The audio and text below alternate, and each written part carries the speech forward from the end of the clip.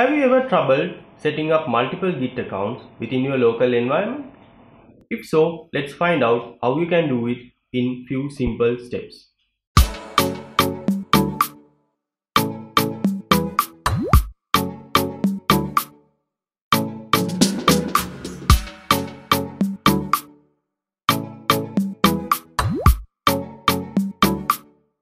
Let's see how the configuration happens in a high-level diagram. As you can see on the left, the SSH keys are to be generated on your local PC using a key generator tool. And the tool will be generating key pair as public and private. You need to share the public key with the remote repository, and mapping of the private key to remote repository will be configured on the SSH configuration on your local PC. When you are setting up multiple accounts, there will be multiple key pairs generated, and the mapping has to be updated on the SSH config to the relevant remote repository. Let's see a demo how you can do it, and I'm using a Linux environment for this.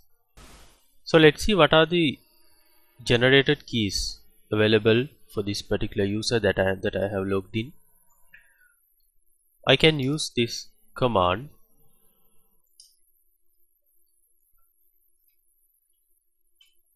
to list down available private and public keys, but for this particular user there are no any keys generated.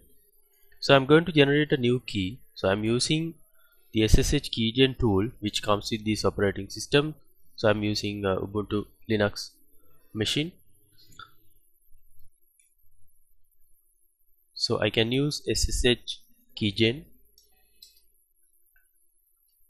and I need to give a particular type. Type is basically what type of key is that. So I'm creating a RSA key, and I can give a particular comment for this for the ease of understanding later. So when I'm listing down my all the generated keys, then I will be able to easily identify for which particular repository I have created this particular key. So let's say I'm naming it as my email at, let's say, test.com. So it's asking me a particular location where I want to save this particular file, and it is giving a particular default location. So either you can leave the default location by pressing enter, or you can define your own customized location. So I am pressing enter here. Then it's asking optional passphrase. So if you want to add additional security, so then each time when you are committing, when you are pushing your commits to the remote repository, it will be asking you for that particular password. So it's an additional security. You can either put a particular passphrase, or you can just press enter if you don't need to prompt up for any particular password. Then if you enter password, then you need to retype again. So I'm just pressing enter since I did not type anything.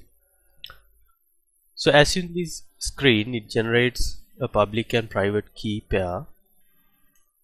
Let's list it down using the previous command that we have used. As you can see, it creates two keys for us, IDRSA and IDRSA public. IDRSA is the private one, IDRSA pub is the public one that we need to share with the remote repository. So we are done with one account, but we need to have one more account, because within this tutorial I'm going to walk you through how we can set up two different accounts within the local environment. So I'm using the same command to generate another key pair. Let's say SSH keygen, and type is RSA. I'm giving a comment, let's say my second test.com. And unlike in the previous example, I need to give a different file name here, because ID_RSA is a default name which already have consumed in the previous one. For this key pair, I need to define a name. So I'm currently in my users home folder. Then I need to go into .ssh folder, and within there I can create a custom file name. Let's say my will use id underscore rsa underscore work. Let's enter, and it does not prompt up for any particular file because the file is already being given. Then it's asking whether I need to put additional security. Let's say no, and read IP is also no. So let's list down the file name that it has generated. As you can see, it generates IDRSA work and IDRSA work public, two keys. One is private and the other one is public. Now all the keys are being generated, and we need to do the mapping that basically for which private and public key pair will be mapping to which remote repository. For this we need to define a particular SSH config file within the .ssh folder within your local environment. If the file is already available, you can update it or you can create a new file. So in this instance, a particular file is not available in my local environment, so I am creating a new one. Let's say .ssh config, and it's saying it's a new file.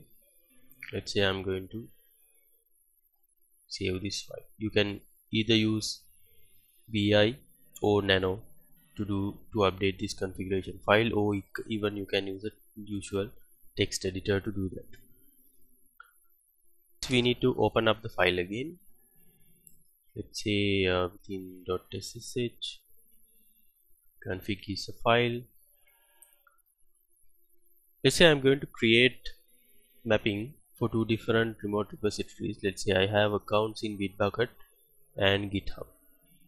So let's say I'm going to set up the Bitbucket account first. Let's say I'm going to host is the bitbucket.com. This is kind of a profile name. This doesn't this is just only for the identification purpose, and under this particular profile you need to define the host name. This will be the actual host name to match when you are trying to commit something. Let's say I'm giving the name as bitbucket.com. Second, you need to define the user. Let's say you can give actual user. I'm using a test user here. Let's say test user. And thirdly, I need to define the identity file. Identity file would be that which key pair will be used for this particular repository. Let's say I'm using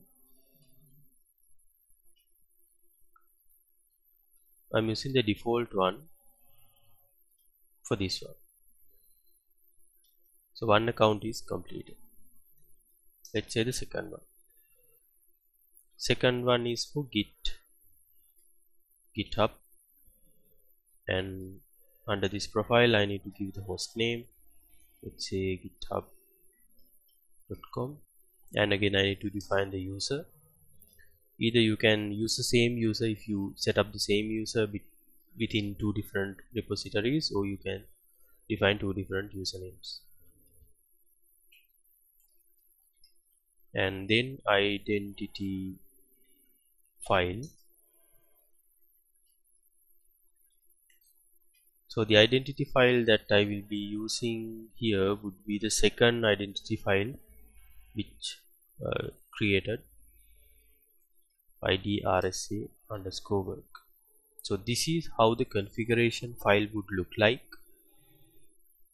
So next what we need to do is we need to share the public key with the remote repository. So all the local configuration is being completed with this. So you can save this particular file. Now we need to share the public key with the remote repository. First you need to view the public key that is being generated. Let's say I'm trying to open up the IDRSA work.public key. So when you view it, you can open it in text editor, and you need to copy this content like this. and right click and copy the content. Let's say if it is on GitHub, you can navigate to the SSH and CPG keys. So this is under the settings of your repository, and you can create a new SSH key because the type we have created is SSH, and you can give a title for this key. Let's say something, let's test key, and you need to paste the content in here and then add SSH key. Same way in Bitbucket, you can navigate to SSH keys within the personal settings and add a key, give a label name,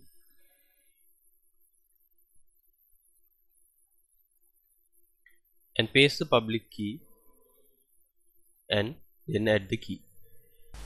And don't forget to configure your name and the email address on the repository, which will be reflected when you push a particular change to the remote repository.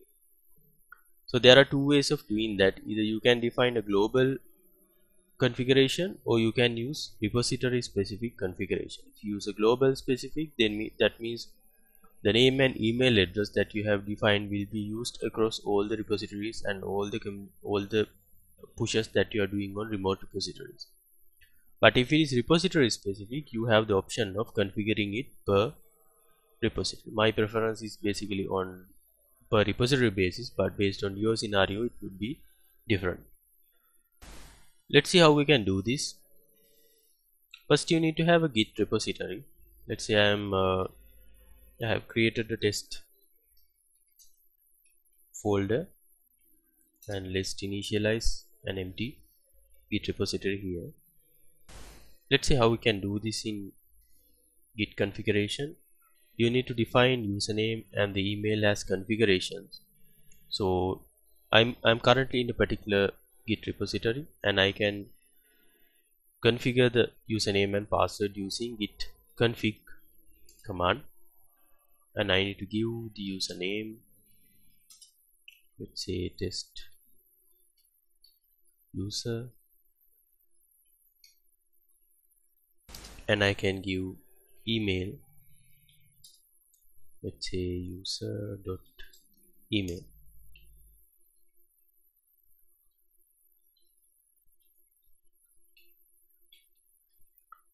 And I can see what configurations are there within a particular repository by issuing git config user dot name. It will be given test user, and if I want to test the email,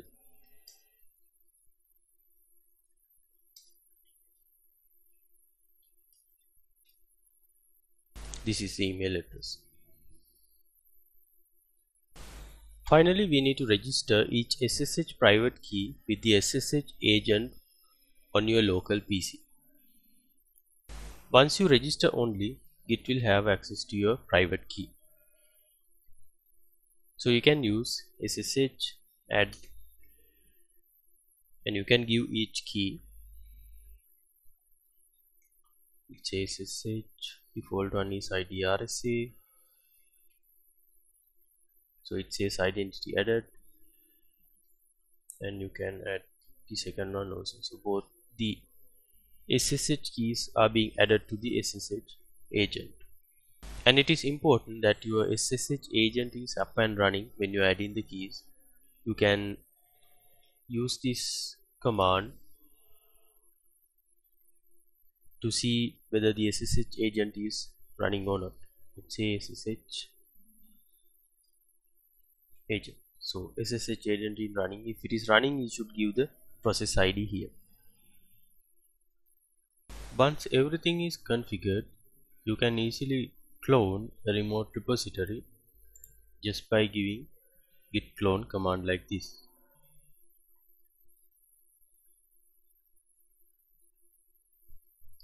So the code is getting cloned without prompting any user specific credentials.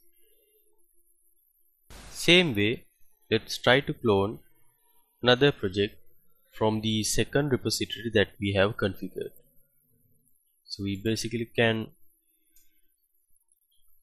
issue git clone command and give the project name,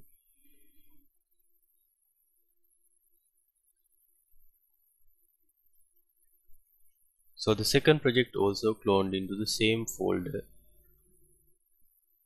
So React Test and Server Starter are two different projects from two different remote repositories. So this is how you can configure two different Git accounts within the same PC. Thank you for watching. I hope the video is helpful for you. Subscribe and like if you want to see more videos like this.